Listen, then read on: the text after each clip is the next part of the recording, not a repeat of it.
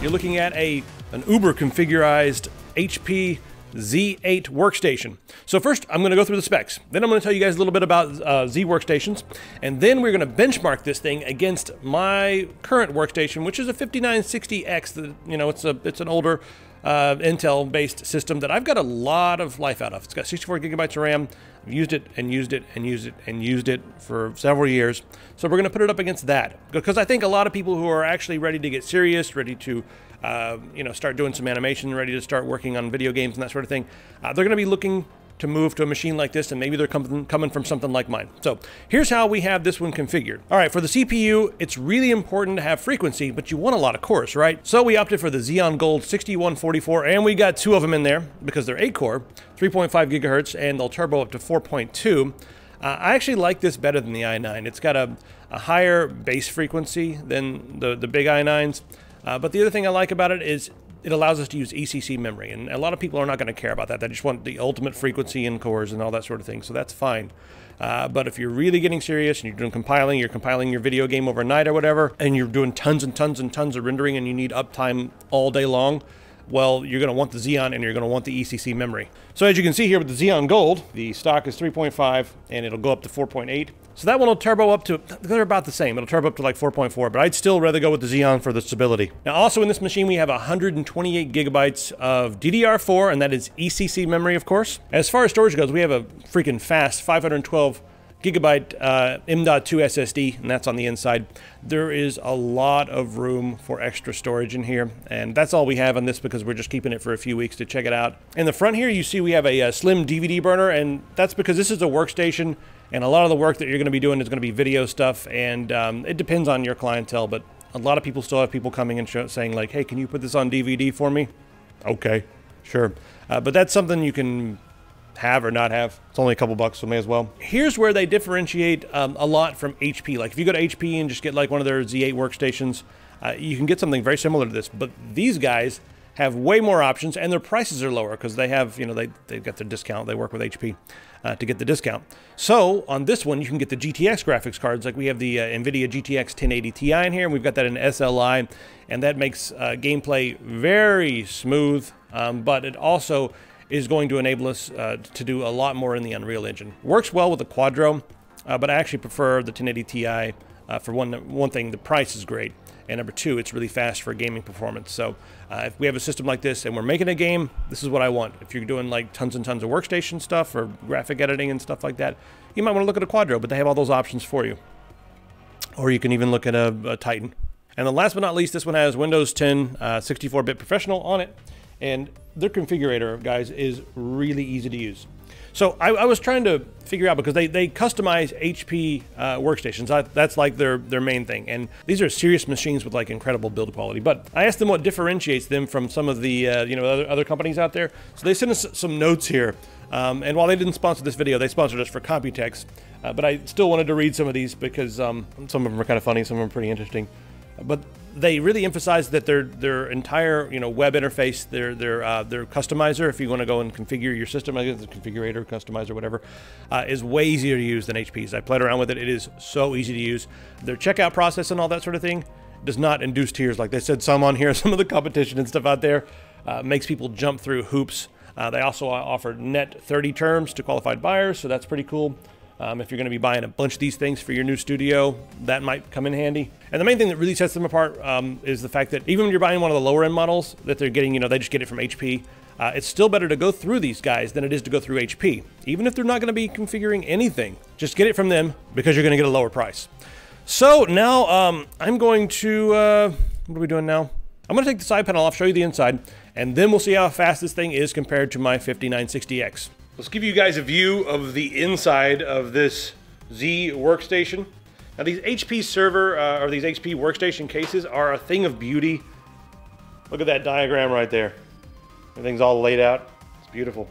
All right, so everything's compartmentalized, so that makes it easy to move around, easy to ship. Everything is very stable on the inside.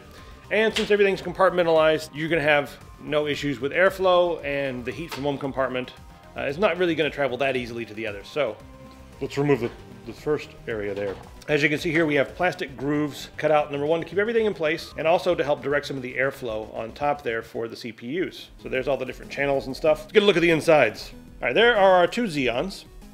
Now, these can produce a little bit of noise. It's not excessive, and it's not that bad, but if you're doing some audio recording and stuff, you might want to put this into a different room. That's just something you're going to do with audio recording anyway. For most people, it's going to be at an acceptable noise level. So all of our cables are managed nicely, and we have plenty of extra slots for memory, and as you can see, each CPU has its own memory. We have two GTX 1080 Ti's, and you can get this configured any way you like. So moving on over to the side, these are just spots where you can put hard drives. Really, really easy, toolless. Whoa, I'm not used to stuff pulling out that easily. All right, so your internal sled is made of plastic, but it is a reinforced plastic. It's thick. There we go. Yeah, just how easily everything slides in and out when you're at the right angle. All that. It's nice. So there is plenty of room to upgrade on this machine. All right, I want to show you guys what we're upgrading from. This is my current workstation. It's a little old. Core i7 5960X. And we also have a GTX 1070 Ti and 64 gigabytes of RAM. It's a nice computer. We've used it quite a while, but let's just see how much faster this is in V-Ray. All right, are you ready to hit start? Yeah. All right, 3, 2, 1, start. You don't really need to do them at the same time because it's going to give us a readout, but hey, now it's a game show or something like that, right? This is good entertainment we're making right here. Maybe. I am so entertained. I'm sure there's a workstation guru somewhere fapping to this. So V-Ray is a really good way that you guys at home can download and try this out. It's a very quick and easy piece of software, as you can see. Test out your CPU performance and your GPU performance, and it'll work with multiple GPUs like we have in this machine and multiple CPUs. So this is gonna crunch through pretty fast. So you guys can follow along at home and then, realize how much you need one of these Z Workstations machines to get your workstationing worked on. Machines, Z. Station. All right, as you guys can see here, render time 39 seconds, CPU, and the GPU is 35 seconds. Let's run over.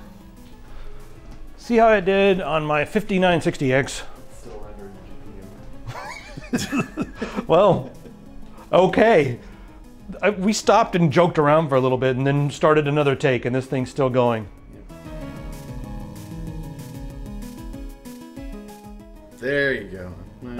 There we are. Wow. Not bad. Nowhere near on the same level as the other one. All right, we're gonna do Indigo Bench, and that's gonna test the CPU, the GPU, and multiple GPUs. So you guys will see a one-to-one GPU comparison as well as seeing what it's like with multiple. You ready? 3, 2, 1, start. Okay, Indigo is finished. This is our Z Workstations. I will make this available, this information, but I'll be honest, guys, some of this stuff's over my head because I don't do 3D rendering, but you can see here the results. Of course, having this fancy Xeon and the dual 1080 Ti's makes it really freaking fast. And there you have it with the Indigo benchmark. All right, now we're gonna do a test that is very practical for our purposes. This is Adobe Premiere, and this is a little clip here from our upcoming Comcast skit, where we kind of joke around about, just a regular old phone call with Comcast.